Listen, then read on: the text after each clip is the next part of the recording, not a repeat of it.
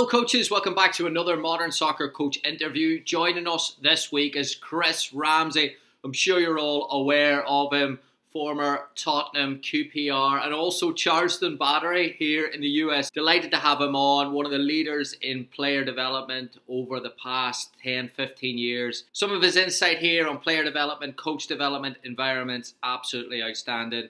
If you enjoy it, please give it a like. Please make sure you subscribe. And also, if you haven't checked out the Modern Soccer Coach Game Model webinar, the replay is now available on the link below. Thanks so much. Here's Chris. Enjoy. Chris, thanks so much for joining me on the Modern Soccer Coach podcast. Really excited to have you on. Thanks for inviting me. It's an honour to be on. I'm going to ask the first question about your playing background. A lot of coaches are influenced by, their playing experiences. I actually didn't know you played in the '83 Cup final until last night. I stuck it on YouTube last night, right back against Stapleton and Whiteside. Yeah, and Arnold Muren and people like that. How did that shape your kind of coach philosophy that we talk about today? Listen, my coach philosophy wasn't really just by my playing career. My playing career obviously allowed me to see pictures on the pitch that more quickly than had I not. I'm not saying that everybody has to play, but I think it's important that people play at some level, whether it be in the park or whether it be international level. I think it's easier to see pictures once you've been on the pitch. Most of my initial love for the way football was played came from obviously the Brazil team in the 1970 final. It was my first World Cup that I saw in colour. It was one of the first ones, and then I'm an Arsenal supporter as well. The double winning team, and then funny enough, it was just as young as back as the 1974 World Cup final versus Germany versus Holland, and I think from I always look back to that and the way the Dutch played, the interaction, and then Franz Beckenbauer, he was one of my favourite players as well. So it develops from there, to be honest with you. And then obviously I didn't coach really properly till I was about 28. And that was a natural progression from playing? Yeah, no, I didn't. I wasn't actually going to be a coach. Couldn't ever see myself being a coach. I was a pretty rebellious type of character when I was a player, and the last person that anybody would think would be a coach was me. And I had a bad injury, and I ended up going to Malta to play in Malta, and just by coincidence, the manager got the sack. And I was one of the foreign players that was earning more money than anybody else. And the owner said, "Right, you're gonna have to coach the team." And I had two great friends there, Ray Ferrugia and Paul Sixsmith. Paul had played at Man United in the Beckham youth team, and Ray Ferrugia, he ended up being the national team coach. They were in my team, and they actually helped me a lot to coach. But player coach was probably the hardest job I've ever had, if I'm being honest. I mean, there's so much to get into. I actually didn't know you were an Arsenal fan, so let's talk about Tottenham. So let's talk about. I'm fascinated by coaching environments, and we do so much on player development, and we try to talk about coach development as a pathway, and improving and self-development. A lot of coaches are in isolated environments, but that Tottenham environment produced. I was over there, and I'm sure you know, I met you briefly about 10 years ago, and I spent a couple of hours with Kieran McKenna. Yeah. And I remember all the coaches that were there, and it was a who's who almost of over the last 10 years of impact at the top level of the English game. What was it about that environment from a coaching standpoint that you think drove that quality forward? Well, John McDermott, I worked with there. I came over back from Florida to be his assistant, and we had worked before together at the FA, and we'd always been an advocate of development of players and individual development and how players actually impact a team as an individual. And where you are as a coach, what are you actually trying to achieve? I mean, I'd obviously before that I'd been influenced a lot as well by Ricky Hill, who was at Cocoa Beach, and FIT, and obviously he's been at Tampa, and he's obviously his assistant at Luton. But me and John would always talk about individual development of players, because when you actually look at a game now, a lot of it is people talk about tactics, but most goals are mistakes or bits of magic. So we created an environment there where we really focus on making sure that the individual got the best possible coaching, the best possible understanding of their character and their strengths, and how we can build their strengths into super strengths. And we were fortunate that we had, some good disciples. We had obviously Alex Inglethorpe came in there, and he was fantastic as well. You see what he's done at Liverpool, and Richard Allen was fantastic on the recruitment, which brought the players in to help us coach a good standard of player. And then we had, Perry Suckling. He was there. He was actually the advocate, not the advocate, but he was the catalyst really for everything, because the keeper's playing out from the back, and he was very good with that. So there was a good initial cohort of people there that followed what we wanted to do. And then obviously we brought in people like Ozzy Abanji, Danny Buck, Bradley Adam was there as well. So he'd seen a lot of different things going on there, through the years. And it's always difficult when there's a change, but he bought into what we were doing. So there was a lot of good people there. If you think Dan Machichi, who's at Everton now, and he coached England, and he was the manager at MK Dons, there's such a cohort of coaches that have gone there, but you all got to be on a similar page, and obviously Kieran, and you've got Matt Wells there now as well. Matt Wells is first team coach there, but he was Scotty Parker's assistant. And Kieran, obviously, John mentored him. So the environment of everybody pushing everybody, and everybody trying to understand what creates an individual that can go into a team, was the thing that most helped us to help the players become better. And one of the main things is that people got to realise is that a youth team doesn't go into a first team. So most people are part of the journey, part of the vehicle. And where their career ends up is probably not going to be at your club in the first team. If you can get one out of every youth team, you've done brilliant.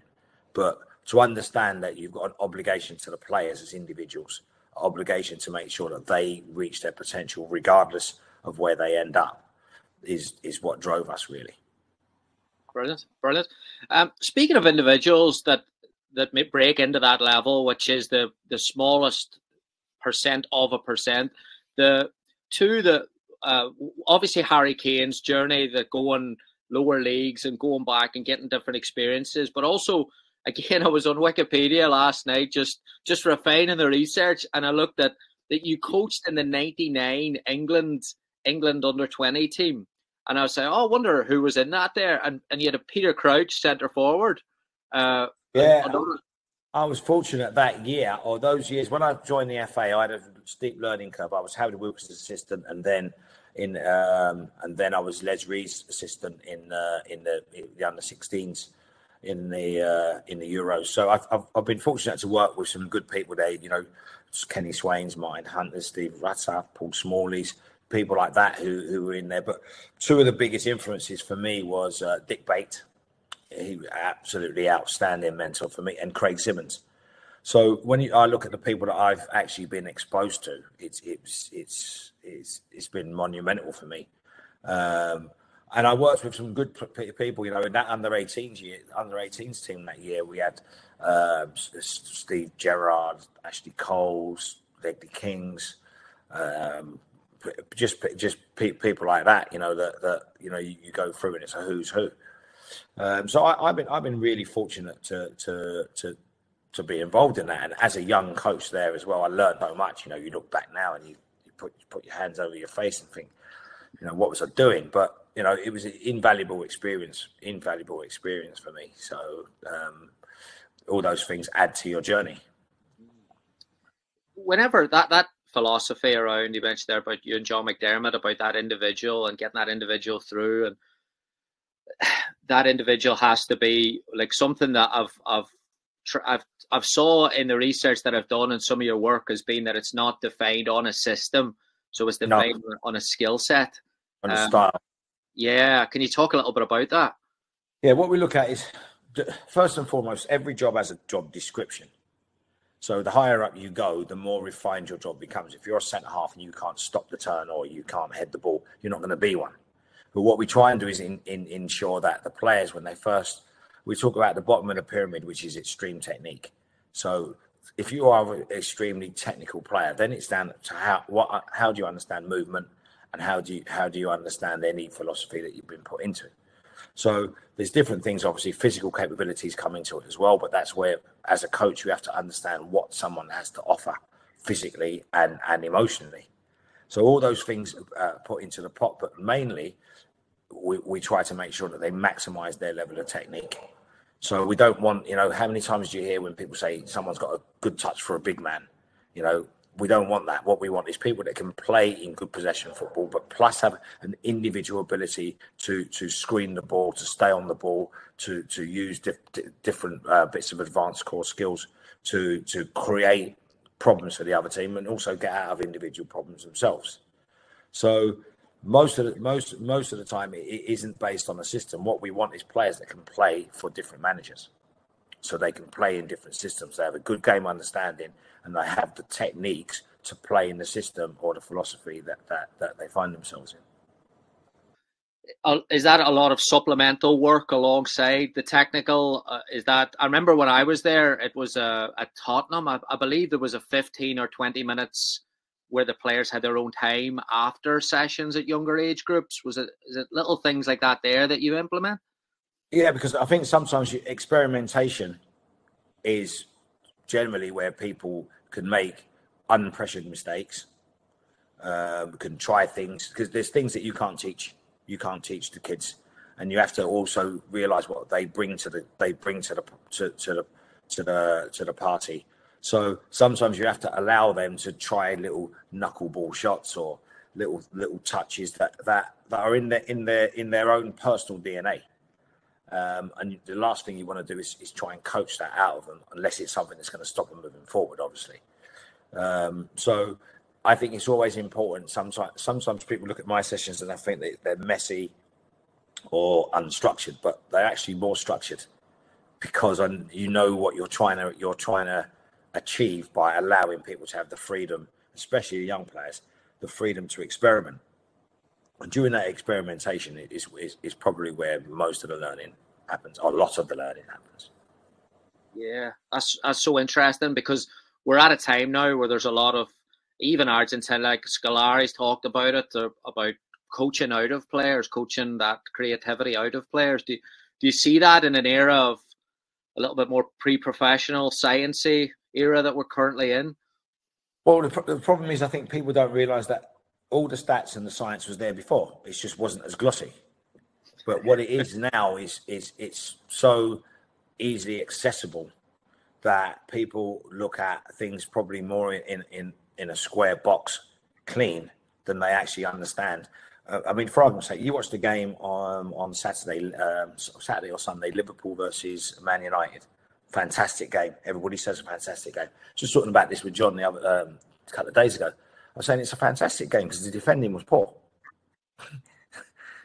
And there was a lot of scruffy finishing, people finishing on the turn quickly, and stuff like that. Hardly any of the goals were planned goals that you would say you can go and work on.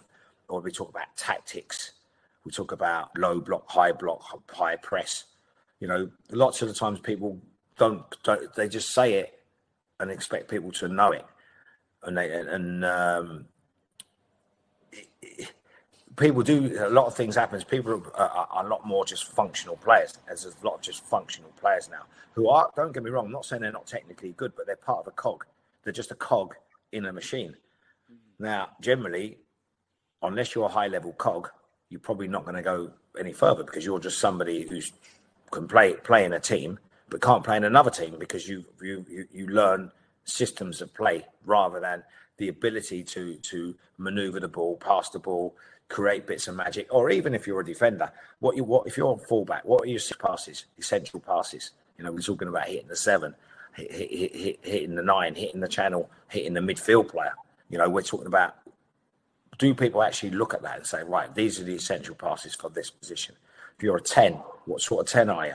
Are you a 10 that comes off the 9 and plays? Are you a 10 that runs in behind? Are you a midfield 10 that sits in front of the 2 or the 3 midfield players? What type of 10 are you?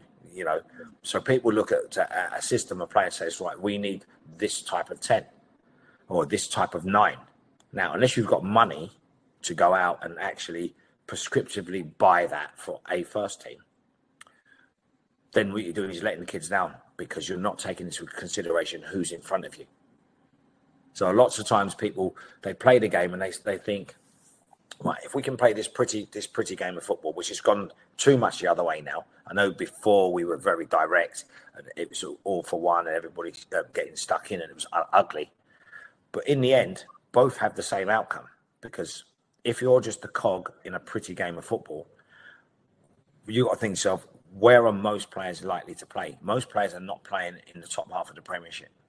Most players are playing in the rest of the league, where it's roll your sleeves up on a windy day. And can you now have that ability to play in the hustle and bustle and still be able to express yourself? So one of the things that we try to do, we try to get people prepared for the eventualities of not being in a top 6 team, not being in a top 6 program. They have to be able to do both. So it's very important that you try to get the players to understand that game understanding with their technique and movement is probably what's going to get them to where they need to be. Hello coaches, we'll take a quick break here. Huge thanks to everyone who joined us last week on the Modern Soccer Coach Designing Your Game Model webinar. If you missed it, you can get the replay access on the link below. Full webinar is available. 2 hours we did covering philosophy, values, establishing the principles. I go through all the principles that I would have in a game model, training methodology, how to design sessions around your game model, and also then analysis and review process to support all the game model structure. Every coach that registers receives a customizable game model template that you can edit and adapt to your own philosophy and your own team. Link is available on the link below. You can get yours today. Thank you. Very interesting. I saw one of your presentations that I believe you did over the lockdown, and it was player development, almost principles, but you were saying about attacking player, very simple. Can they score? Can they create? And I believe it was progress possession or deal with the ball. In today's world, database, but like it just struck me as the simplicity of, if you're going to make it at the next level, you would need to be really, really effective at those 3 things. Well, the thing is, Ramsey, is we have four things in and out, and we have the glue. So 4 things in: can you score? Can you create? Can you maintain possession, or can you get something out of it? Now, obviously, the young ones, we're not saying that. Then on the other side, you're looking at can you win it? Can you make play predictable? Can you support the first defender? What's your team function? So most players, most of the time, are in maintain possession and team function, because you only touch the ball between 1 minute and 2 minutes in a game. So most time you're going to be in those two things. So on those sides, and it's at any time understanding where you are on the pitch and which one of those 4 things in or out of possession that you're at. Now, the glue to it is people understanding what's going on around the ball, on and around the ball. What's your movement? What's your timing? What's your execution? So to give you an example, if you are an attacking player on the other side of the wing, and on the left wing and on the right wing, you have a winger who's got the ball, right? So how deep is he? Where's he going to cross it to? Is he ready to cross? What's his body language like? So is there somebody running around him? So you make your runs based on all those initial processes that you're talking about. Now, as soon as you compute what's going to happen, You start moving. What's your movement? Are you running on the back of the furthest defender? Are you running behind him? Or are you going to try and run in front of him? Once you've decided that based on what you think is going to happen, when the cross comes in, now you've got tempo. What's your timing? Is it quick? Is it slow? How do you get there? And then what's your execution?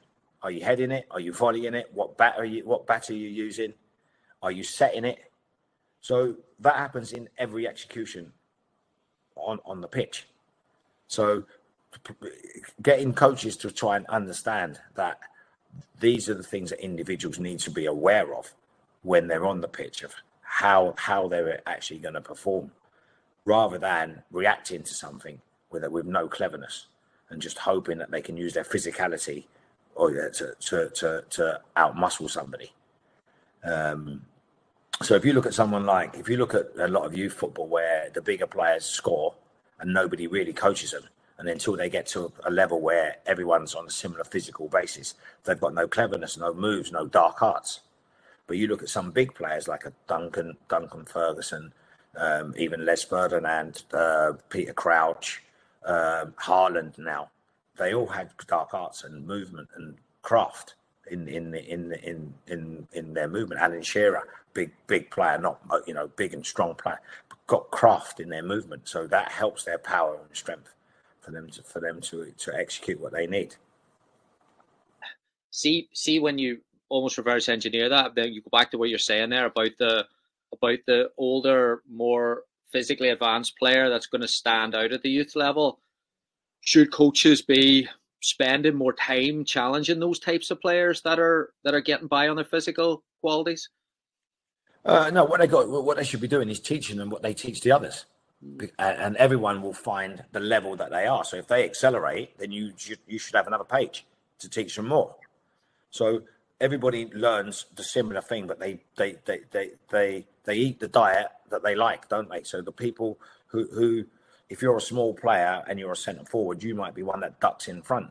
So it's still running to the near post, but how you run to the near post, it might suit you different. You as a coach has to quickly. I talk about the zone of proximal development, which is the challenge point.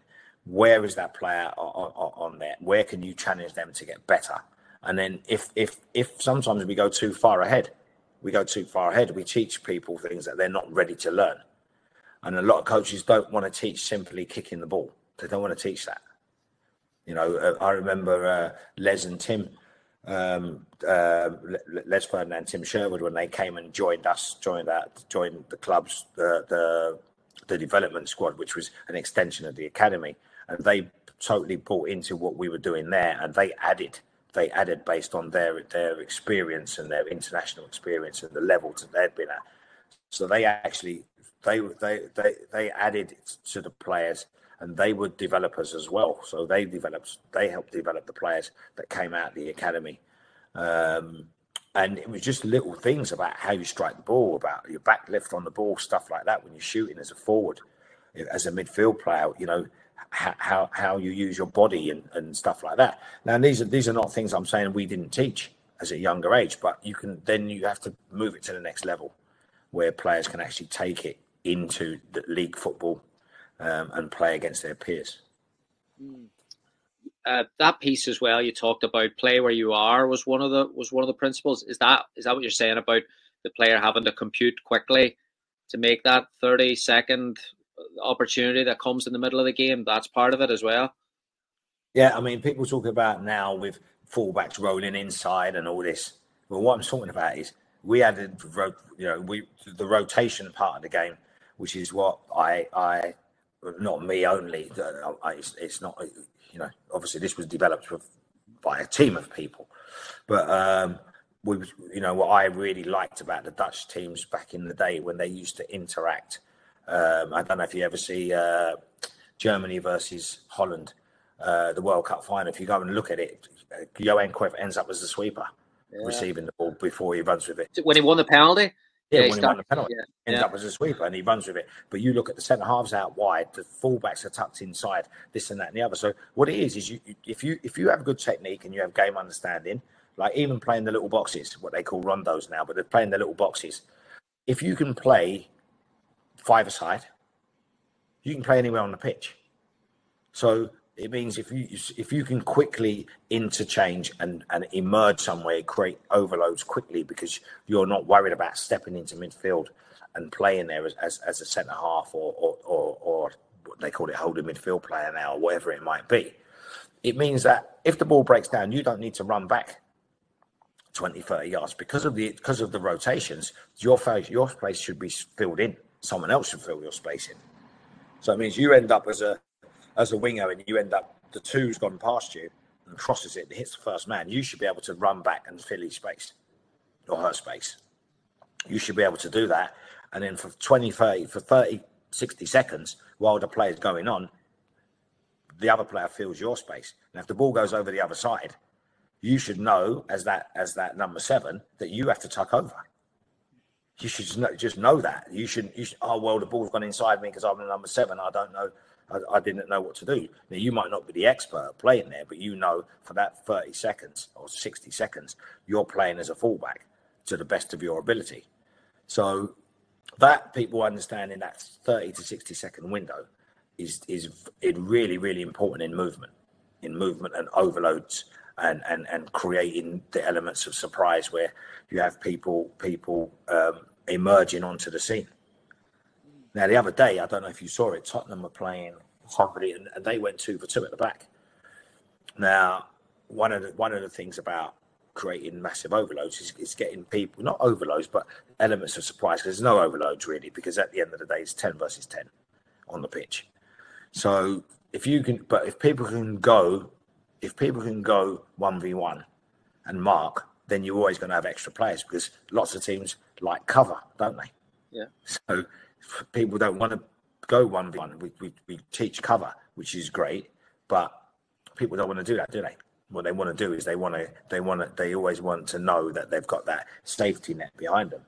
Now, I don't understand that myself, but one of the things that we used to work a lot with the defenders was about people being able to do the stuff on their own.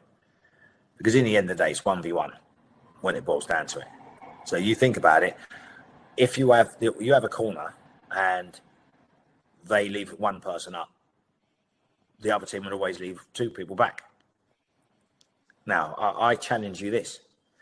Do a drill where the goalkeeper picks the ball up and you put a defender, no one else on the pitch, an empty pitch.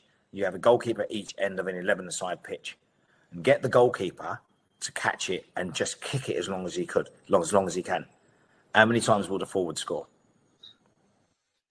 Probably would never score, would he? He'd never score. So therefore, we're saying, well, it's a 1v1 and the keeper's got to kick it 60 yards. He's got to bring it down and beat the fella and beat the keeper and get the ball on target. Doesn't happen, does it? It wouldn't happen if you did it in a drill. Well, just on that, what was your thoughts on the Van Dijk Haaland 1v1? It got a lot of traction, a lot of people talking about whether it was good defending, bad defending, when he was backing up. What did you think of that? Yeah, no, he backed off. If Haaland hits that properly, he scores. You're in the camp of bad defending, or he should have done more?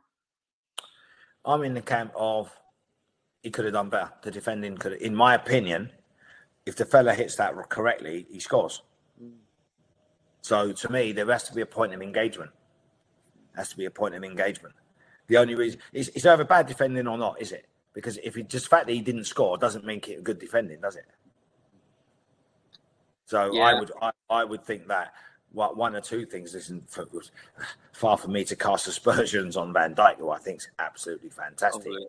Oh, really? I would say that he probably needed to usher him wider earlier. And Haaland would be disappointed that he didn't strike the ball properly. Outside looking in, it looks like England are in a wave of development, players coming through over the last 5 years, probably. And you look at some of these young players that are now coming through. It looks that they're reaping the rewards of EPPP and environments. But then again, when I look at that team that you were coaching in '89, you talk about Cole and Crouch and Gerrard, and you're talking about world-class players. What we've seen the last 25 years, what of it has it been better environments? Are we in a time where England are producing more technical players, or what's your thoughts around that?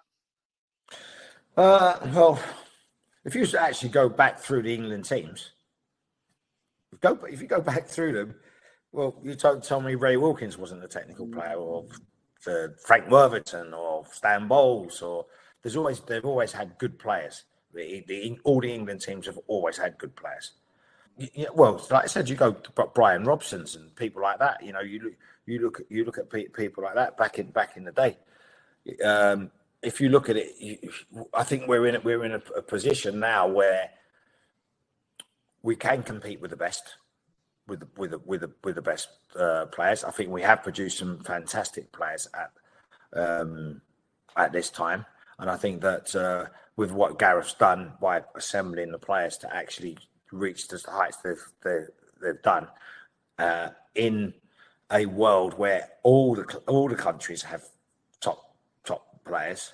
I think it's been a myth in the last couple of decades that English coaches are not good because of the style of play that happened in the 80s and stuff like that. And I think that the English coaches have been tarnished with the long ball game, which was prevalent back in those days. But I think there's always been good players in the national team, always. There was a headline today just before we jumped on the Guardian, front page of the Guardian. When will the US produce a soccer coach who can gain respect in England? And I thought, God, I must ask Chris that one, having both experiences in America and experiences over here. What do you think about coaches coming over from America? Well, they haven't done bad, have they? Let's be honest. We're saying when will they produce someone? They've come and they've coached, and they've not. It was Bob and Jesse. They've come, they've coached, they've had their levels of success and failures. No different to anybody else. I don't see them any different to the coaches that have come here. They've not been given war chests to go out and spend. They've come in difficult situations at different clubs. I think there's a bit of snobbery about it as regards the fact that the terminology that they use in America is different to the terminology that we use here. I've coached, obviously, as you know, I coached in the USL against many American coach. I wouldn't be looking down my nose at them at any stage of the game. Brilliant. All right, back on task. Let's move from player development to coach development. And I wanna you talk about the brilliant environment for coaches at Tottenham. And I want to ask you, when you went to QPR, then was that a cultural change? Did you have to build something there in terms of that coach environment, that coach culture? Yeah, I mean, look, QPR had a situation there where before we came, I wouldn't want to say that what those are is good or bad, because situations are you don't produce players not only because you've got a bad coaching culture, it's maybe the environment doesn't lend itself to that. But what we tried to do is, what we did was brought the formula that we had already had in at Tottenham. We brought it there because it's a style. It's not this is stick to this club, or this is something that I believe can be moved anywhere as long as everybody's on page with it. It's like anything. So it was a massive cultural change for a lot of people. We lost people along the way, which is what you do when things are changing. But we had some really good disciples there. Paul Hall's now with the first team, Andy Impey and Paul Furlong and Micah Hyde. All the senior coaches were on board. So it did help to influence the rest of the club. But also I coach every day. So if people are not doing what we've asked them to do, then you take over and you do it. Because in the end, we forget the clients. The clients are the players and the parents. So it's like anything. If you're in a school and there's a teacher not doing the syllabus, you're not going to just allow them to do it. you're gonna either remove that teacher, or do it yourself. How do you balance them between coach leadership, like quality control, like you're saying there, following the curriculum, delivering what needs to be delivered, and then not micromanaging people? Like, how do you get that balance right? I don't think you do initially. I don't think you do, because, like I said, it's like anything. If you've got a child and they go to a school, you're not going to allow. We all talk about giving people freedom to express themselves and all that. We forget that if you have a coach that doesn't do it for 3 years, that's 60 kids that have gone through his hands that have not had the right experience. You wouldn't do that in a school. You wouldn't allow 60 kids to fail their exams, would you? You wouldn't allow it just so that the coach can gain experience. You wouldn't do that. So what you do is try to help the coach get improve or stick to the plan, or you'd have to get someone who's competent enough to make sure that the players get what they need. Which I think a lot of the times in coach development we forget that's what we're working with players. That element then, is that coach recruitment? Is that something that you've been big on as well, going out and identifying coaches that fit a set of a culture or an environment? Coach recruitment is very difficult in London. You've got 14 professional clubs, and in and around QPR, you've got Chelsea, Brentford, you've got Wimbledon, you've got Fulham. So it's slim pickings. So a lot of the times people say, oh, can we get the best coaches? No, you can't get the best coaches. You get the best coach that can get to your training ground by 5 o'clock, who's got a B license and a youth award. That's what you get. Now, you hope that you get people that want to stick to the program. A lot of young coaches are boy racers, and a lot of young coaches want to move too quickly ahead of the game before they actually understand the game and how to coach. Because we forget, coaching is teaching. So knowledge isn't teaching. You can know a lot and not be a good teacher. So I would sooner the personality first and the knowledge second. So listen, they have to have a base knowledge, but I would rather someone who's got personality, can connect with the players, who has not limited but has a base knowledge, than someone with not a knowledge. I'd pick the personality over the knowledge all day long. Yeah, very interesting, because we could be now entering potentially a new generation, which is more tech savvy, more knowledgeable, but also we're losing a little bit of that communication, that personality. I believe that. Would you agree? I think 100% I'd agree. 100%. I think everything's tactical, everything's stats. And like I keep saying, people think when I sort of talk like that, people think, well, you're a dinosaur. I said, no, but stats have always been there. People forget that. There was a book called A Winning Formula years ago, written by Charles Hughes, and people, if you look back at that book, people say, well, that's where the long ball came from. It didn't. It was a book of stats. How many times you do this? How many times you do that?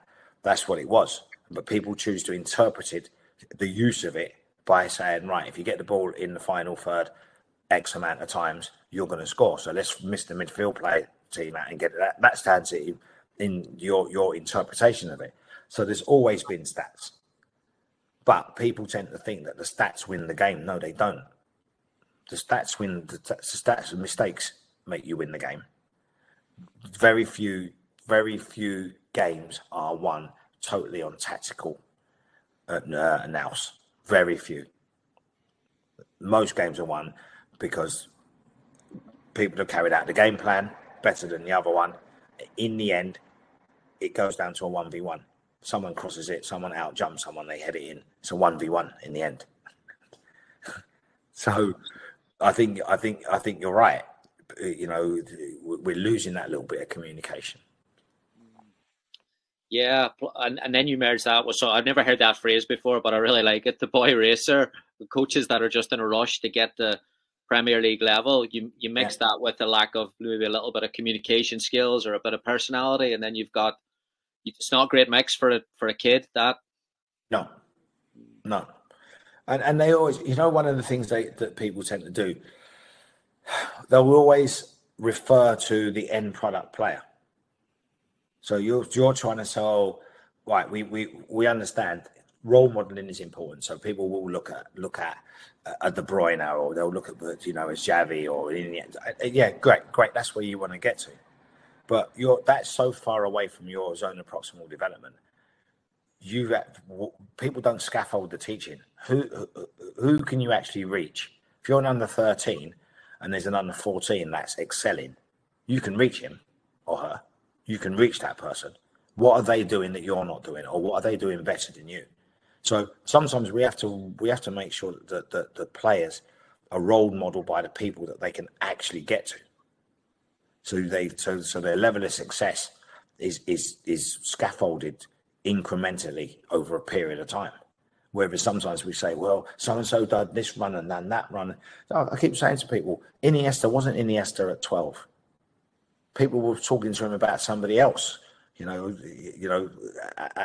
that time. They might have been talking to him about Guti or someone like you. Do you understand? You understand what I mean? So they've got to understand that people develop into the famous person that they become. They're not that at that age. And a lot of players who become very top players weren't brilliant as kids. They weren't. They had to grow into it. So patience is massive when it comes to developing players. Brilliant. All right, last one for you. Patience, merging that formal education in an environment. You mentioned the B license coach that you're trying to get there. Are you? I would imagine that you're trying to get that coach and filter or feed into the development of getting better CPD events, kind of that self-development drive that you want in those coaches as well. Is that something that's a priority in that level? Yeah, I mean, when you look at, say, a club like QPR is a great club, great fans, great owners, and obviously Les brought me in, with his experience of what we've done at Tottenham as well. We were very much into the CPD as regards even the development squads, the development part of the club, where we get the players, they're not quite in the academy, but they're outside the academy. So we try to make sure, for our recruitment, Gary Carson's there with Lee McCarthy, they integrated all the scouts into the development program. So when we had CPD, we'd bring them in. So they would see sort of the type of players that we like, how they would fit into what we want. And I think that's really important in your CPD to bring everybody in. So every time there's a conversation, it's a common language. It's not just the language that people are talking about over there. So all the time that they do things, that the players are sure about what our identity is. And then I'm going to sneak one in again. Coaches that are dealing with resistance in that aspect of, again, you're well aware of the American landscape. A lot of listeners over here, coaches that are managing 30, 40 coaches potentially at a club. And they're saying, God, there's always 2, 3, 4 doing their own thing and all of that. What advice would you have for them to try and get that quality control and that culture right? I think to start with, you deal with sugar, give them sugar. I think you try to see where they're coming from and why. But I think eventually, when we went into Tottenham, myself and John, we had an acronym, which you're probably going to have to fill the bits in yourself, is FIFO. So that was it, really. In the end, it's a FIFO scenario, because you can't have one of the things that's been hard. Even when you go and change something, if everybody's happy, you're probably not doing the job right. Because if you've got 10 people and you've got 2 or 3 boy racers, and everybody else is doing the job, they're not going to be happy. So you've got to think about the flock. If the flock is happy, that's where you need to be at. And the 1 or 2 that are not happy, no matter how good they are, they have to go. because you get that one bad apple, and then before you know it, everyone's not on the same page. And I always say to the coaches, if you're a school teacher, you can't just go into a school and just teach what you like. If the syllabus is teaching the Romans, you can't just come in and teach Henry VIII. You can't do that. You have to teach what the syllabus is. But lots of them, but you're killing my creativity. But I keep on saying to a lot of the young coaches, coaching isn't about how pretty the game looks or whether you win or what. Coaching is getting the best out of the people in front of you. So if the people in front of you are better at playing a direct game of football, then that's what you do. You get the best out of the people in front of you. Coaching is about just maximizing that person's potential, the best that you can. And if you might have an idea, but you're teaching. And if people don't understand what you're doing, you have to find a way to make sure that they do it. And you have to also understand what their strengths are and what their capability is. That's why the program is a strength-based capability program. Do you know what I mean? What's your strengths and what you're capable of? And then that, because you're only ever going to do what you're capable of, aren't you? And most of it is back down to your strengths. Brilliant. What a way to finish it. Chris, thank you so much. This has been the fastest moving interview I've ever done. I'm gutted. I wish it was way longer. Fantastic. Thank you. Well, listen, look, thanks a lot for inviting me. It's been an honour to be on.